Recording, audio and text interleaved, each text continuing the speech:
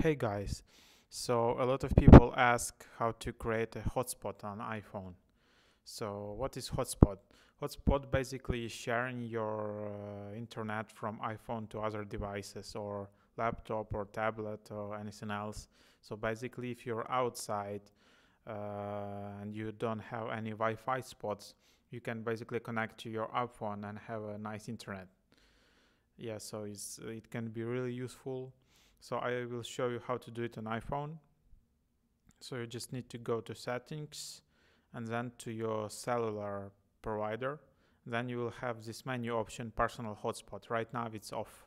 So just go here and turn it on. Yeah, basically after it you will need to set up your Wi-Fi password. So you just set up your password, done.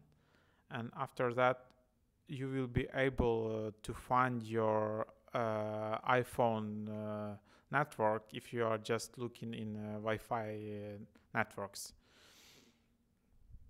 Yeah, so you can connect using Wi-Fi or USB or Bluetooth. So basically you need to turn on Bluetooth on your iPhone and you will be able to find it in Wi-Fi or in Bluetooth settings.